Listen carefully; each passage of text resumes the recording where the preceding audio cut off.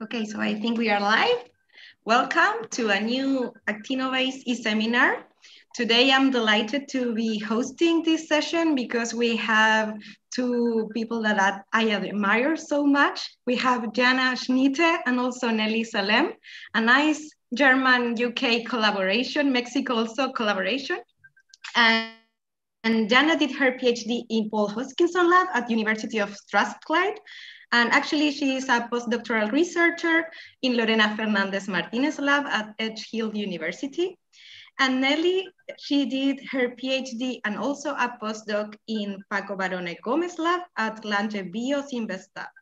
Now she is a professor at the Center of Mathematical Science in Universidad Nacional Autónoma de México in Morelia. So they are talking today about ACTDES, that is a curated actinobacterial database for evolutionary studies. And I think that first will be Jana speaking, and then we'll be turning to Nelly to the second part. So questions will be at the very last part of the talk. I will be reading them. So if you have any questions, please put them on the YouTube channel. And I think that's it. So Jana, whenever you are ready, you can start with the presentation. Okay, thank you so much. Welcome everyone. And first of all, thank you to Actinobase for this opportunity, and also to Agus for this very nice introduction. Yes, today it's Nelly and myself, and we would like to talk to you about ACTDES, a curated actinobacterial database for evolutionary studies. This work was a collaboration that happened between Paco Barona Gomez's lab and Paul Hoskison's lab during Nelly's and my PhD, and there were also Pablo and Anna involved. Pablo was a PhD student and postdoc in Paco's lab, and Anna was another PhD student of Paul's. And our talk is divided into two parts. So I will give you a bit of the background and like the history of why we've created this database and what it can be used for, and give you a brief overview. And Nelly will then give you a bit more of a technical insight and a quick run through of how you can actually use this database for your own research questions. At the bottom of the slide, you also have our contact details. So if you have any questions, feel free to drop us a message if you want to use it and you get stuck or anything. We're always happy to help. So with this, I'll get started. So what is ACTDES? So the paper was published in January this year, and it's a curated actinobacterial database for evolutionary studies. It contains a total of 612 actinobacterial genomes and allows you to do comparative genomic studies and do gene expansion analysis of primary metabolism. The link is also given on the slide if you want to have a closer look at it. And basically, I'll start now to give you a bit of the background. So I think it started at a conference in, can't remember if it was 2012 or 2013, where I presented a poster at SFAM, Applied Microbiology annual meeting, and Paco was there, and he was saying, oh, you know, one of my PhD students has similar interests, and then we kind of started collaborating, also because Paco and Paul knew each other, so it kind of, we just started to kind of put our efforts together. And ultimately it resulted, because of these shared interests, this resulted that in a 3-month visit for myself at the Langevio in 2015, where ACTDES was then really developed. So my PhD was on, the title was Systems Biology Approach for Metabolic Engineering in Streptomyces, the phosphoenol pyruvate oxaloacetate node. And you can see there is this graph here of the phosphoenol pyruvate oxaloacetate node, and you can see these are all the genes that are from Streptomyces silicola encoding these functions. And something that was quite striking was that sometimes there's more than one gene. And I was really interested in understanding why are there several genes for the same function? Is this of importance? Are they redundant? How does it all work? And how is this related into specialized metabolism? Are these good targets for metabolic engineering? Does it matter if you knock out one or the other? So there were like lots of these questions, but obviously I was looking just at one organism, and it was like, okay, how can we look at this in a more systematic way and covering more species. And then Anna, the other PhD student from Paul's lab, she was working in a project engineering Streptomyces clavoligerus for efficient growth on sustainable carbon sources. And one part of her PhD was looking into the evolution of glucose uptake. And this will be the example that Nelly will show you a bit later on. And so, yeah, like this picture here is like just a world map, and the kind of the highlighted parts is where all the collaborators are, and these are like some of the mutants that overproduce actinorodin. And so this was kind of the background from the Strathclyde lab, and then the other background here is what like Pablo and Nelly were interested in. So you all might have heard of evomining, which is a tool that Pablo started developing during his PhD, and Nelly later developed this into a standalone an analytical tool. And what evomining does is like looking at metabolic expansions and how these might be recruited into specialized metabolism. So as you can see, there are these parallels, and because of the questions that I had in my PhD, we were like, oh, you know, maybe this first part of evomining, as you can see, there is like this genome database here, could be like the starting point for answering those questions that I had in my PhD. And basically that's what I did. So Pablo had like the first evomining database contained, I think, 230 genomes, and the evomining 2.0, which Nelly later developed, actually contains more than 1,000 actinobacterial genomes, but also other genera. But obviously there are more databases involved, because they then look at how these metabolic expansions and enzymes are conserved and how they might have been recruited into specialized metabolism. But there is like this first step that is related to the ACTAS database. And so here is just an overview of like the workflow of how we created ACTAS. So first of all, it was how to select the genome. So we set certain criteria to pick genome. So I was obviously very interested in Streptomyces. So a large part of the genomes are actually Streptomyces, is almost half of the genomes are Streptomyces. And they are also very abundant, obviously, for genome sequences compared to many of the other genera. So we had this, it needs to have less than 100 contacts per 2 megabases genome sequence. And we wanted to have quite a broad range of representation across the actinobacteria. Then from these genomes, we downloaded their all the sequences and ran them through RAST for an annotation. And then we did two different kind of paths. So one is this green one here, which is the gene expansion analysis.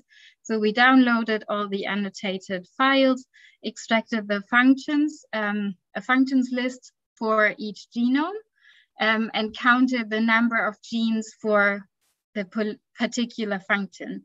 And then in the end created a heat map to highlight those expansions. I'll explain this a bit more in one of the following slides. And here there was like the biggest curation step really, where we like looked for duplicates using EC numbers, and we organized the functions into pathways.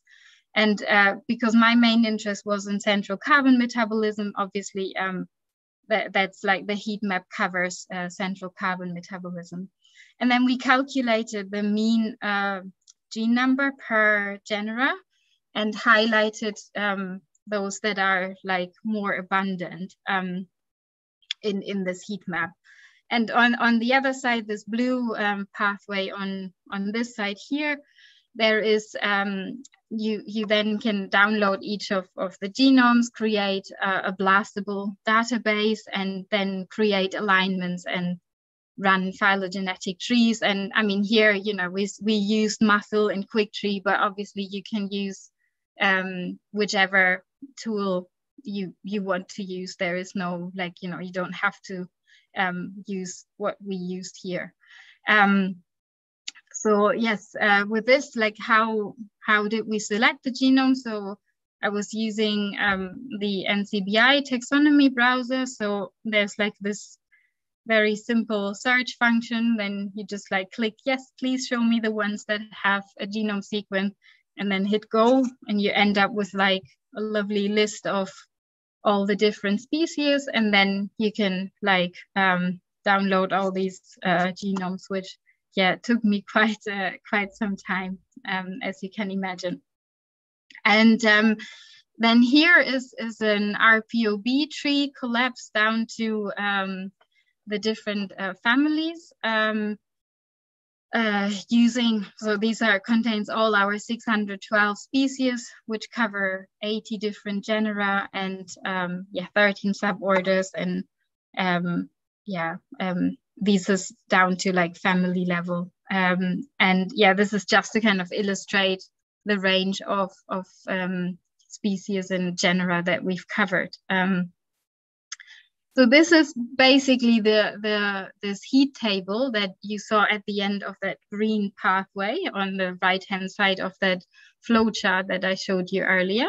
And I have highlighted here Streptomyces, which was obviously my main interest. And you can see here we had 289 species that were from the genus of Streptomyces. And here at the top, you have your pathway and the functions with the EC number.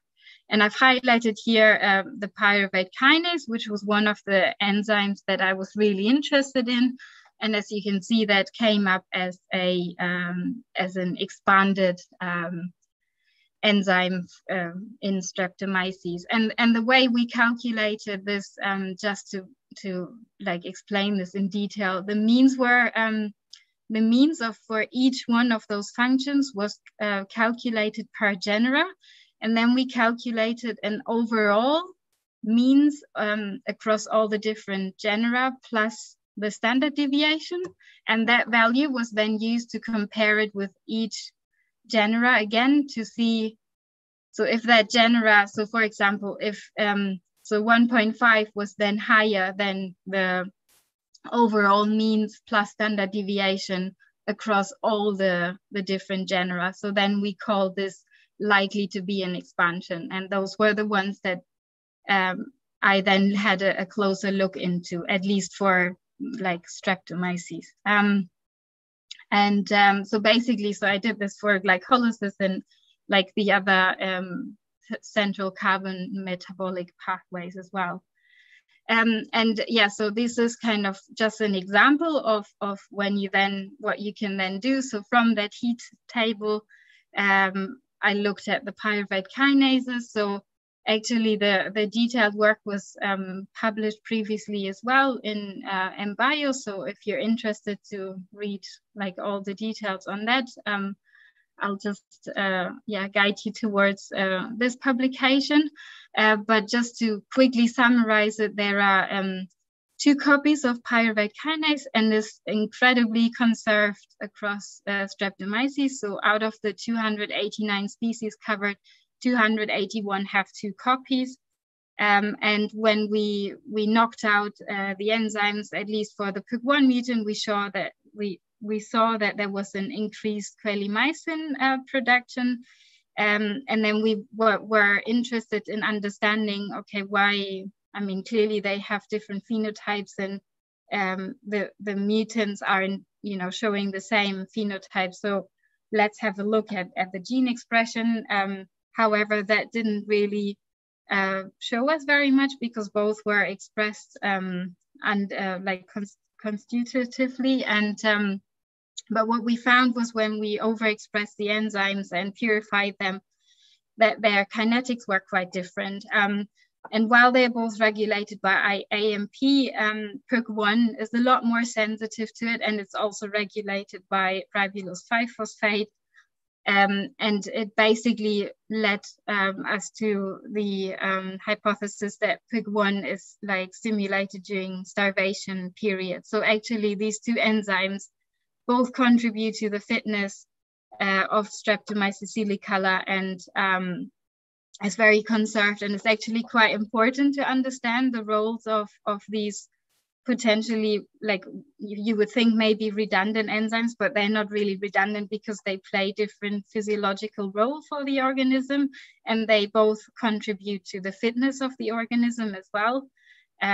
So that was kind of one way of using actors. And with this, I will now hand over to Nelly, who is going to give you a bit more of a technical run through and show you of how to use this. So I will stop sharing my screen, and Nelly can share and start presenting her part of the presentation.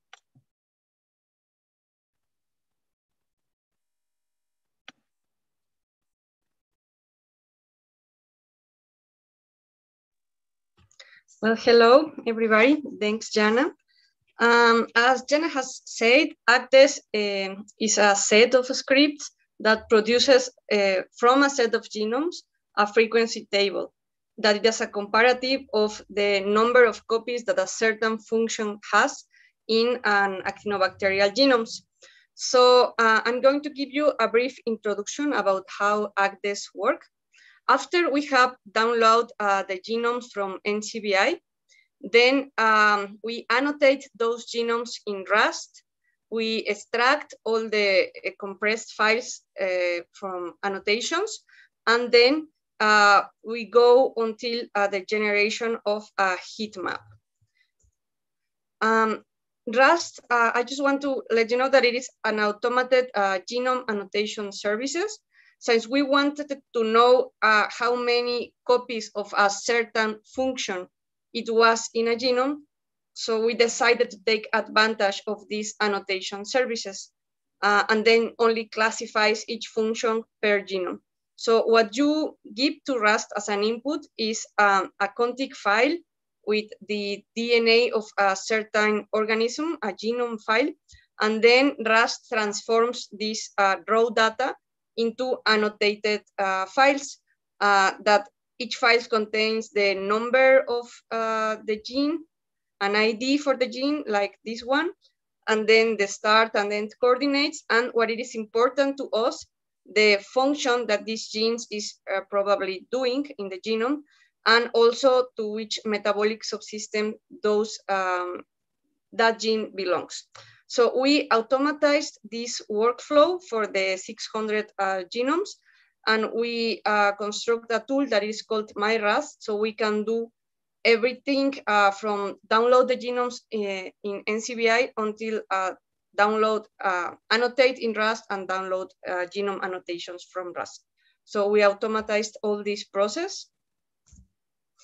And what we get from Rust are these 4 files, annotations, bindings, that it is a little more specialized because it says from which metabolic subsystems each function belongs, and then the amino acid annotations and nucleotide FASTA annotations. All these data are available at Zenodo, so you can download the data if you want to use it from the 612 genomes of good quality in actinobacterial. You can download it if you want. So the output of ACDES is a frequency table as the one that I am showing here. In each row, there is a function, a metabolic function, and in each column, we have a different actinobacterial genome. And the numbers here is how many copies of this function does this genome have. And also, beyond that, more than the number of copies, we have the IDs of those genes, and with this list of genes, for example, for one function, like these two that I am showing here, glucokinase and glucose permease, we can construct the trees and infer phylogenetic relationships from them. For example, with ACDES, we found differences between actinobacterial expansions in permease glucokinase system. This was doing during Anna's PhD. And as I am showing you here, all these nodes are the copies for actinobacterial genomes of the glucose permease enzyme. And what we have here are the colors. For example, in green, we see the organisms that only has one copy. In yellow, we see organisms with 2 copies of this enzyme, and in violet 3 copies, and in red 4 copies. So here we can see the number of copies of each genome, and what we see in other color behind is the genus of these organisms. So for example, here there is a zone where we see multiple expansions. This is Streptosporangium, and so we can see that there is an expansion in GLCP in Streptophyllum. Sorry, Streptosporangium genus. So we can see that in Streptomyces, the expansion is greater for glucokinase than for GLCP. Why I'm saying this? Because we can see that all these nodes are in yellow color, so we can see that there is at least 2 copies in these organisms. Now we can see that it is Streptomyces, the genus that it is with these extensions. And we can also go into microreact. I want to show you microreact in case you haven't used it. We consider it is a great tool. Here you can see the tree, and you can color by different metadata. For example, you can color by number of copies. And now, if you mouse over one of these colors, you can see that it is Streptomyces, the one who is having the expansion. So this is how we can say that this enzyme, GLK, has more expansions than GLCP, at least in actinobacteria. So in synthesis, you can use ACDES to compare the number of copies of a certain enzyme in actinobacterial genomes. You can go even in the Jupyter, in the GitHub repository. Here is the GitHub repository for ACDES. Here you have the data, that it is the genomes with the annotations that I have showed you before. It's genome files with annotations. And there is also the output. So I think it's easy to use. And it also contains a Jupyter notebook embedded in the GitHub repo. So you can actually run this Jupyter notebook. You just have to click here and the notebook is going to start. And then you can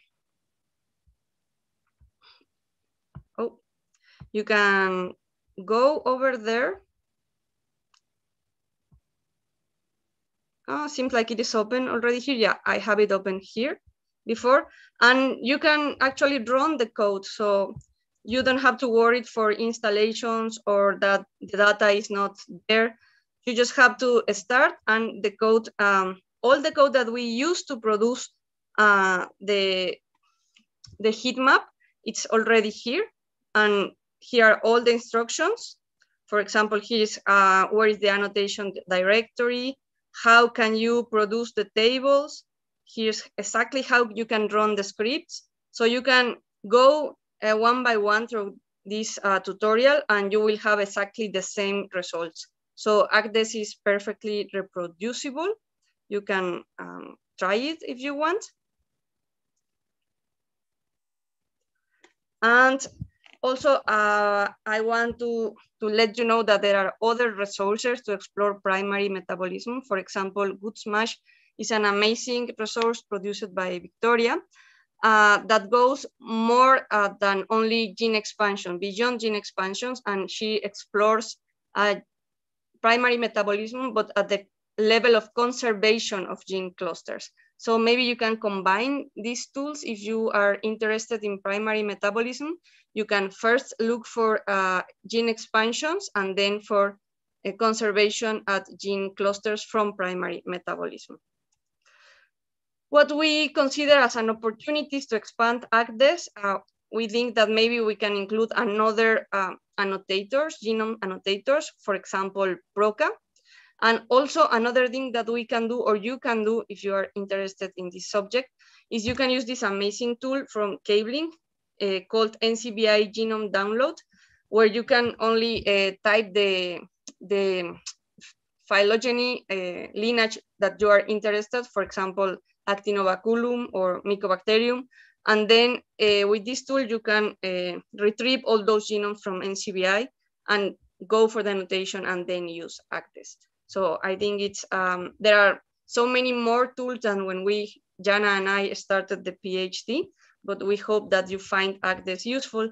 What we find ACDES useful for is for explore phylogeny of a gene protein in actinobacteria, to explore gene expansions events across actinobacteria, identify targets for metabolic engineering.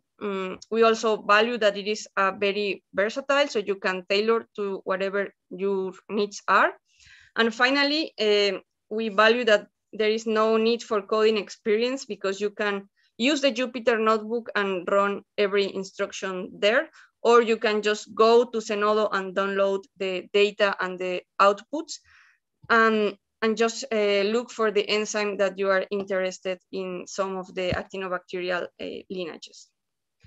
So that's all on your side. We thank you very much for your attention. Here are all the authors of the work. And please, if you have any questions, they are welcome.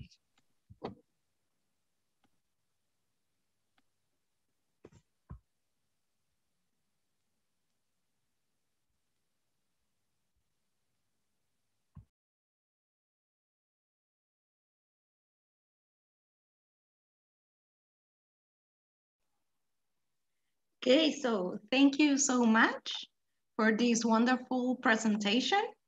And I truly want to say a big thank you because you have been developing all these tools that we use for also mine our data, and truly has been a contribution to our knowledge of actinomycetes. So thank you both. And now I will see if there is some questions from the audience. If not, I have a couple. I want to speak a lot about this because I found it truly fascinating. So let me check in the chat if there is someone that wants to ask something. I mean, I can just say if, there are questions later and people, they can just contact us as well. Feel free to reach out if you want to use it and get stuck anywhere. We would love for, the community to keep using it. Yeah, I will pass our email addresses. Yes, so Oli can post the email address on the chat. Perfect, yeah. Yeah. Okay, so I will start with the questions. So Jana, you told us that there were 2 copies of the pyruvate kinase, right? Mm-hmm. And they were truly, really conserved. Yes. And you showed that when you muted, I think it was the one. Yeah, the big one. Yeah, you have an increase in cholinomycin production. So did you try also to make a mutation in the PIC2? Yes, to see what happened? Actually,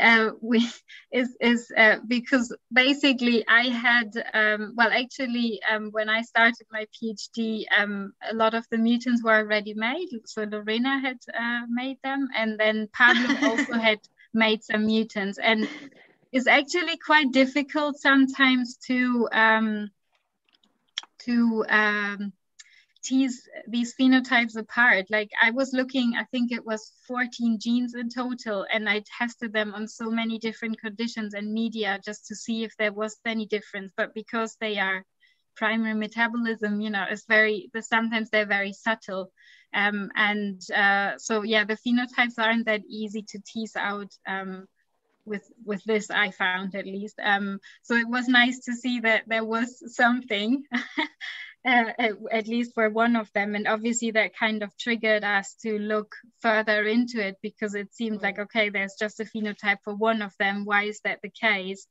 And our first thought was like, oh, you know, they will be differentially expressed, but they weren't. And then we did the whole overexpression, and yeah, so yeah, that was a lot of work. But yeah, like I feel like the actors really helped to kind of understand how conserved this was, and how important it also is to look into these different really go into detail for all these different events, and really showing that they are not redundant, but they each play a different role. And if we really want to understand it and, you know, metabolically engineer these strains, it's important to look at it and not just in one species, but getting that kind of bigger picture. Yeah. So we have questions. So it's from Lorena, actually. She said, fantastic talk, really informative and useful. What do you think is the reason for these duplications? I mean, across all the expansions that we observed in Streptomyces, there were only, I think, 2 duplications. And I mean, to be honest, I think it's probably to give them a more versatile or flexible way of adjusting to different environmental conditions. Because obviously they live in such complex environments, they might have to be very, you know, quickly adaptable. So if they express both of these genes, but then you know, there's suddenly more AMP, one of the enzymes reacts very differently to it. So there's a quick way of the organism to adapt to new conditions. So I think that's part of the reason. But yeah, I think there is still lots more to discover on that, and looking also into other genes to try and uncover what are the different reasons, because I think it's probably very context specific, and also where, you know, how this route connects to the rest of the metabolism, and maybe which precursor supply it feeds into. And I really think that primary metabolism has so much to teach us, and I hope that, you know, more research will be done into this, because it's kind of, you know, the kind of underlying feed into all the interesting secondary specialized metabolism. So I think understanding this will be crucial in the kind of future as well. Yes, definitely. Another question, Morgan Freeney. I would like to say something yes, about please. duplications, because Lorena has another question after that about the same topic. So I think we can. Yes, we can put them together. Yeah. I'm going to read the question for everyone. Lorena says, do you know if these duplications are common in other phyla, or is this a feature of actinobacterial genomes? Okay. So what I want to say is that expansions that comprises duplications and horizontal gene transfers occurs all the time. So, but we only see those who are fixed through some evolutionary process. And how much are we going to see it in other phyla? It depends of the composition of the pangenome. As Jana said, Streptomyces is a very adaptable microorganism that lives in varied environments. So it conserves many of these expansions, either duplications or horizontal gene transfers. And we can see them because they are fixed maybe in some cluster of secondary metabolism, doing another function, or maybe in the examples that Jana has shown us in primary metabolism, but maybe with a different regulation or doing some slightly different functions. So how many expansions are in other phyla? It depends of the, as I said, of the pangenome, if it is open, or if it is closed. It is not like for the phyla invariant, but maybe for the kind of life that the organism has. For example, some parasitic organisms has a really closed pangenome, so we don't see many duplications in there. But organisms that are ubiquitous, like Streptomyces, yeah, we can see many expansions and a really open pangenome in Streptomyces, just like that. Yes, perfect. Good. Thank you, Nelly. So, okay, the next question. Now I get to the question of Morgan Frini. He says, really fantastic talks, such a great tool. Thank you so much for the tour. I was wondering how well this pipeline would work for non-enzymes, for example, transcription factors maybe. Have you tried that? I mean, I think, you know, you have both available. So, I mean, everything that we've shown now was on enzymes, but obviously you have the nucleotide database as well. So, you know, you can use that as well. I've not used it for transcription factors, but I've looked for like group 2 intron elements across it. So just to draw like some phylogenetic trees and see how abundant they are. And I mean, obviously, because it's complete genome, so it's really open for what you can use it. So I would just say, you know, please use it, and we can see where it leads us. And then obviously, you know, maybe there will need to be some adjustments, but in theory, I can't see any like problem why it shouldn't work with like, you know, not enzymes. So I think what is nice about this is like is a curated database, but you can use it for a lot of different questions, and it can be tailored for your own needs. And I think that's why we really want to share this as well, so that people are aware that it exists and that it's there to be used and improved, and, you know, growing it and all that. So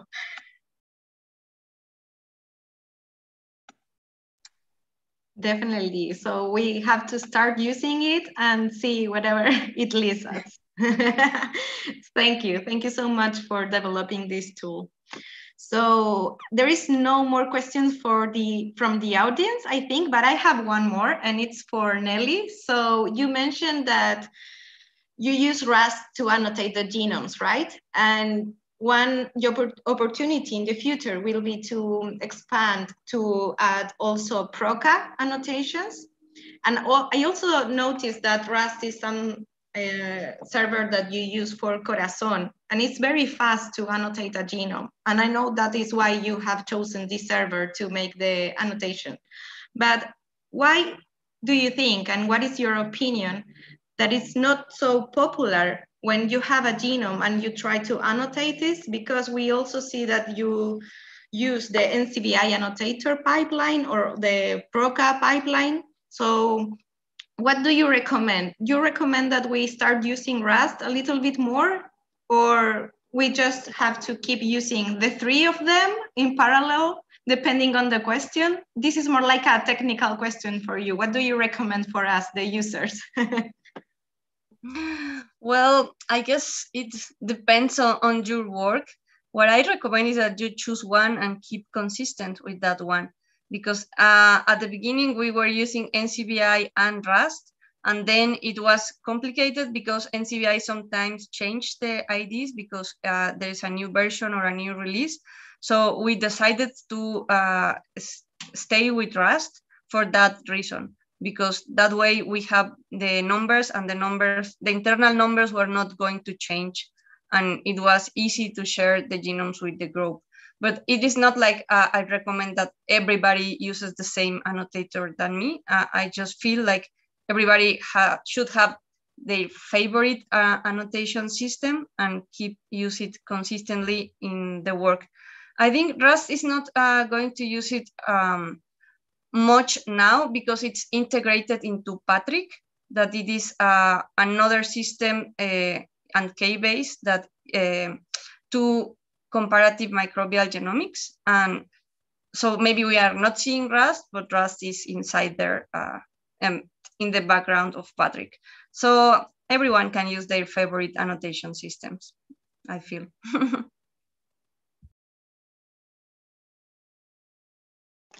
Thank you, Nelly. So we have an information from Paul Hoskinson. He says yes, you can search for regulatory proteins too. He has done it. So there is your first user, Jana. Paul has done it. So you can know that it's also for regulatory proteins too. Okay, so I think that's all the questions we have. Thank you, girls, for this amazing talk, and also for all the team, all the efforts that you have put on this.